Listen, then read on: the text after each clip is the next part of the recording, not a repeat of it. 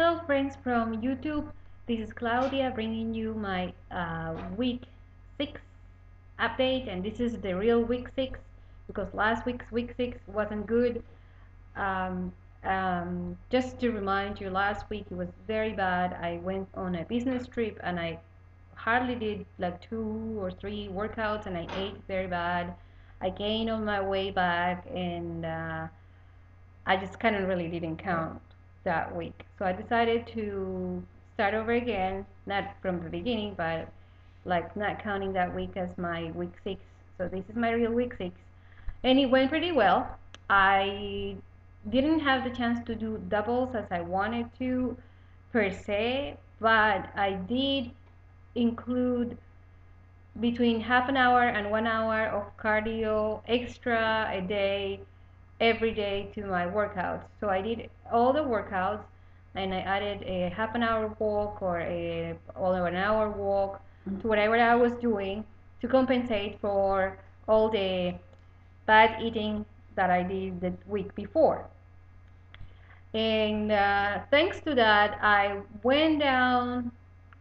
dropped 5 pounds. So this is the way it was. Initially, I started at 130 pounds. Then before the bad week, I went all the way down to 124. Then after that bad week, I went up again to 130, so I had gained 6 pounds. And after last week's training, I dropped 5.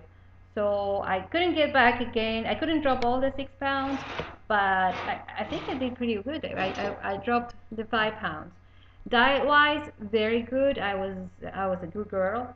I did cheat 2 times, but I think it's just so hard to eat only just like vegetables and nothing sweet.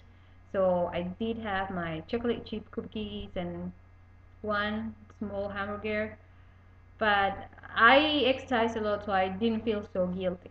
And it went very well, and I feel very well. I'm still very strong. I the week before I couldn't do my legs and back routine, so I thought this week it was gonna be bad when I was trying to do my pull-ups, but it wasn't. I'm still strong, and I could lift myself up again, and I did not as many as 2 or 3 weeks ago that I had been doing so well, but I still could do some pull-ups and push-ups. I'm doing many more than the previous week, and yoga it's almost mastered, and in everything else it's just like it's working very well. So my lesson learned was that I'm not gonna count the weeks of P90X as in calendar time.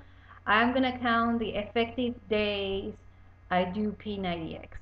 So whenever I skip one workout, I'm not gonna count that day as a day of my P90 or the 90 days of the P90X. I'm gonna just do the workout. So if it takes me 110 days to do my P90X, it will, but I will do it all. And I'm committed to do it and to finish it and to do everything. So that's what I wanted to. That's what I wanted to tell you all. And just a couple of shout outs to my friend Sean. I'm happy to see that you're back. We've missed you. And your pictures look amazing. You're doing very well. Matt, well, you're always inspiring me for some reason. Thank you for your comments. My friend Kate, big hugs for you. Virginia, I haven't heard from you this week, so I've missed you. Um, and Tamara, don't worry, I'm fine. And all my other friends, thank you very much for your comments, and we'll see you around. Bye.